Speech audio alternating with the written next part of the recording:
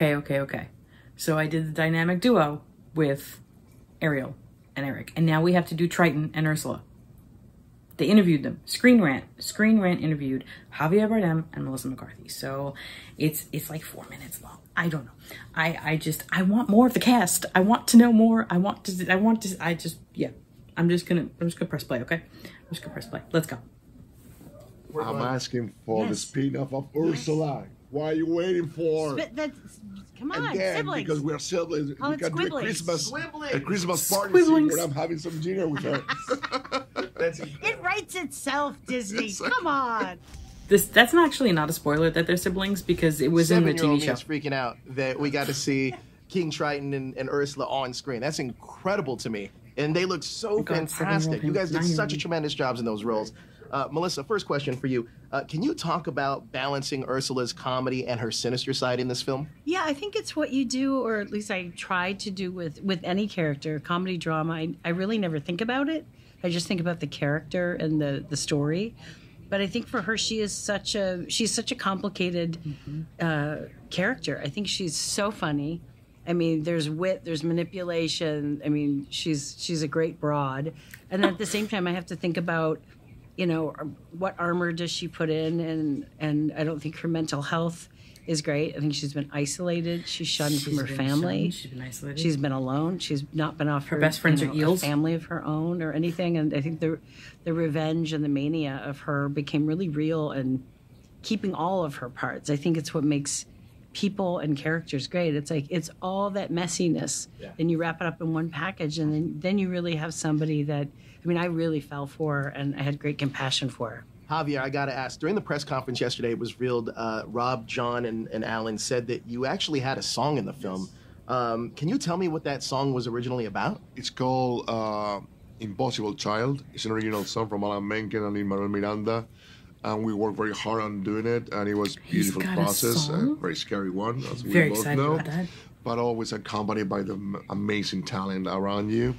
And it was shot, it is beautifully shot, it's there, but it's true that that in terms of how the character ends the story, if the song was included, it would have changed a little bit what the end for the character is, but still, it's gonna be released as an extra when the movie comes out. So it's an home entertainment release. Absolutely. There we go. That's the reason Everybody said it was amazing, so I'm dying to see it. I can't. The music in this is phenomenal. Yeah. Speaking of which, I got to ask you, Melissa.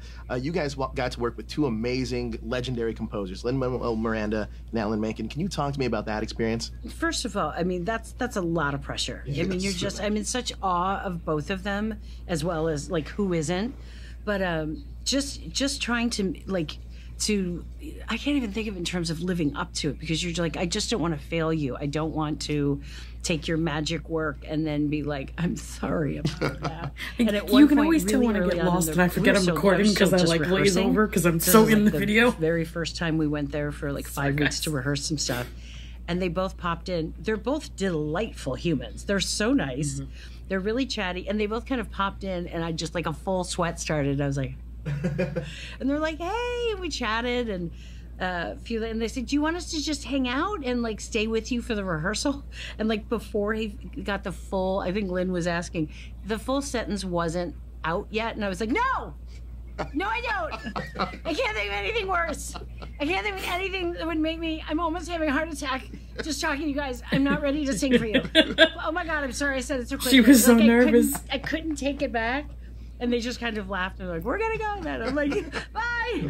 But I mean, it's like, oh my God. I can't wait to hear her sing that song. I cannot wait to hear her sing. Javier, I got to ask you, so your characters have an interesting family dynamic. Is that something you'd like to see explored in another either Disney film or Disney Plus show? And did you guys work on I'm asking for the spin-off of Ursula. What are you waiting for?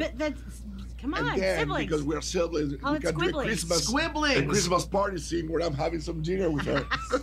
I would love It that writes spinoff. itself, Disney. Come on. It really does. Yes, are you kidding? Look, you guys are incredible, and thank you so much for bringing these incredible characters to life. The child in me was that was pure magic. So thank you guys so much. I'm so He happy said it was that you pure are referring magic. to your inner child. Oh yeah, you gotta have to take fun care with of that these. little one. Yeah. It felt the same magic as I did when I watched. I it back just noticed in, his like, shirt. 89 or I whatever love it his was. shirt. Seriously. Thank you guys so much for your time. I Thank appreciate you. it. Nice to talk to you. Does it come in plus size for females? Does he live? I love that shirt. Goodness. My goodness. I love it. I love it. Squibblings. They're squibblings. Yeah, I have the squibblings. That's just the new word now. I don't know. I love it. Inner child. My inner child is not even an inner child. My inner child is just here. I've embodied that. And I cannot wait. Ah, my beautiful geekables. You know the drill. Hit the like button, hit the subscribe button, follow along. Do everything today with love. Tell me how many times you're going to see this, because I know a lot of you have more than one ticket already. So, yeah. It's here. It's here. I'll see you next time.